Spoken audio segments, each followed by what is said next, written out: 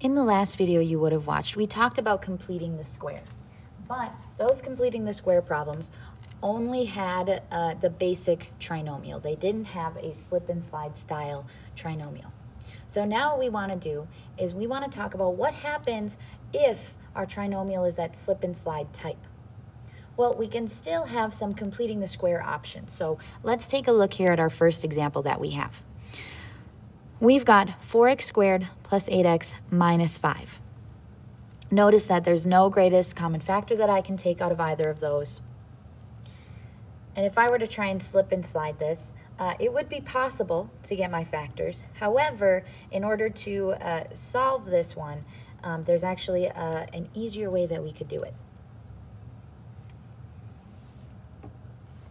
So let's talk about completing the square when a is greater than 1. So the first thing we want to do is just like those last problems, we're going to rewrite it with the last term on the other side of the equation. So this minus 5, I want to get to this other side, so I'm going to add 5 to both sides. Now we've got 4x squared plus 8x equals 5. So that was step 1.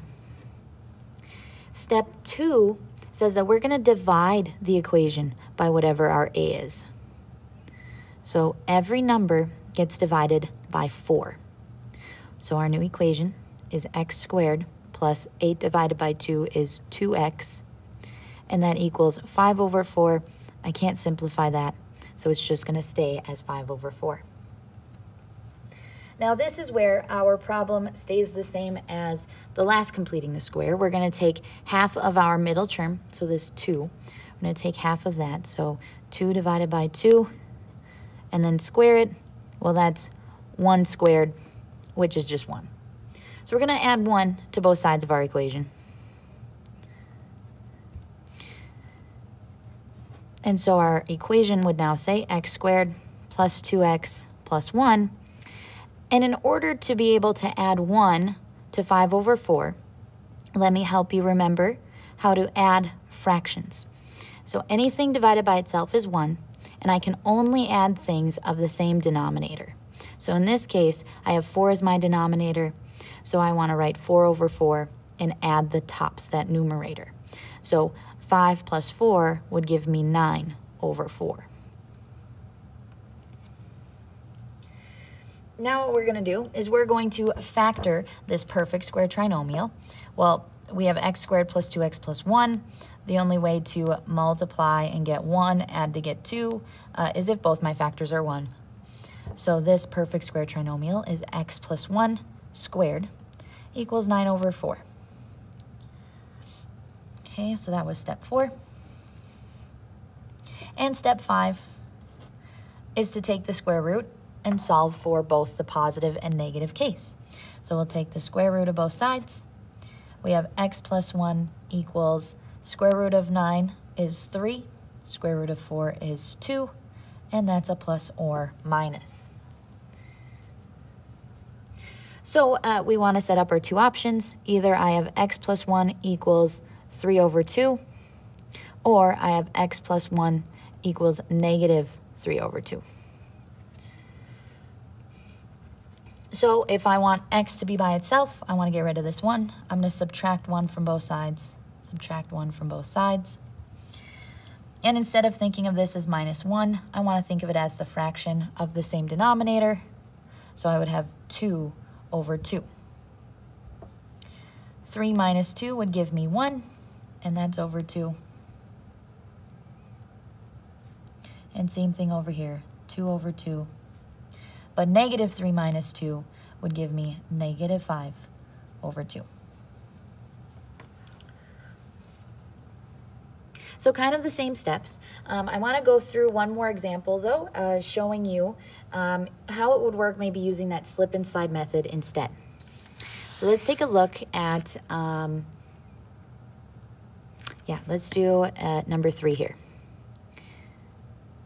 So if we were to try and do this, we have 5x squared plus 10x minus 34, but I want all my numbers on this side now. So I'll do minus 6 to both sides. So this is now minus 40 equals 0. So I would want to try and take 5 times 40 to slip and slide. So I would now have x squared plus 10x, and that would be minus 200. And that's still equal to 0.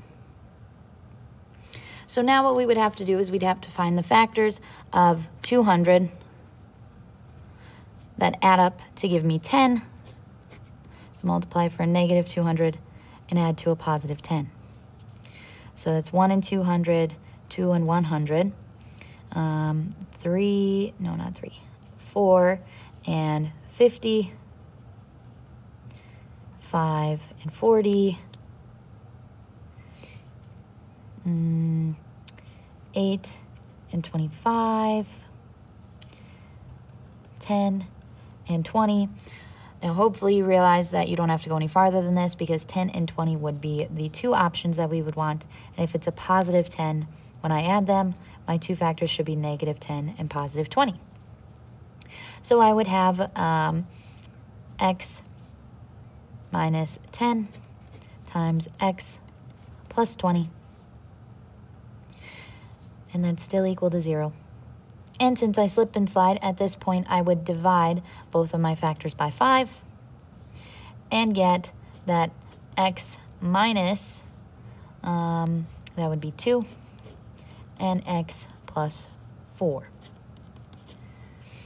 Setting both of these equal to 0 to get my solutions. I have x equals positive 2 and x equals negative 4. Okay? However, this obviously was a little bit of a different steps to get there. So know that with these problems, there are multiple ways to do them. And it really just depends on how you prefer to do your work. If you really like the slip and slide method and you would prefer to use that, you sure can. Since we are getting to the point where we just want our solutions, the steps don't really matter of how we get there, because either way that we go, we'll be able to get to our solution types. So with that, let's give a couple of problems a try. Let's see, we've got some irrational. So let's actually try, do one irrational one. And I want you to do 2 either from 5 and 6 here, or we've got 1 through 4 on the front side. So do 1 that's 1 through 6, and then do 1 that's that 7 through 10 on the back side here. Remember that once you've finished watching the video, you'll come back, check in, and I will sign you off for the day.